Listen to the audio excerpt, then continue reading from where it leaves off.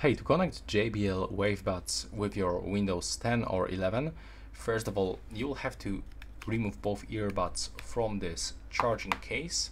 And right now you'll have to click and then click and hold on the both touch sensors until this indicators starts blinking quickly. And they will actually start blinking blue, just like this.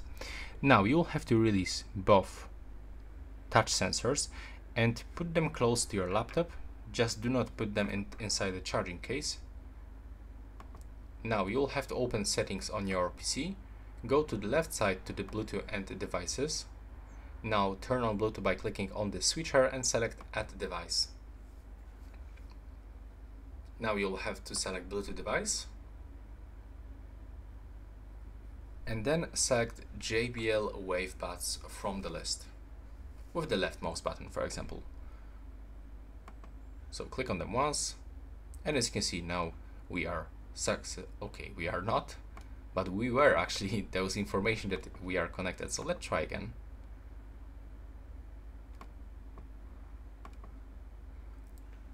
And just check if they are in the pairing mode. Yeah, they are still in the pairing mode. The indicators are blinking. So I'll try to actually close it, and I'll actually switch off and switch on the Bluetooth, and let's see if something is going to change right now. No, nothing is changing. So let's find and view more devices, but there's nothing here. Okay, if you have the same issue, just click to add device one more time, go into the device Bluetooth pairing,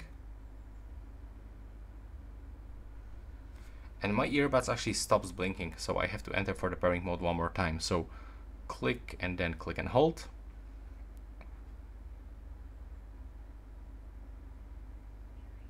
There we go. Now release. Go into the Bluetooth pairing, and let's find out if we will be able to locate them right now.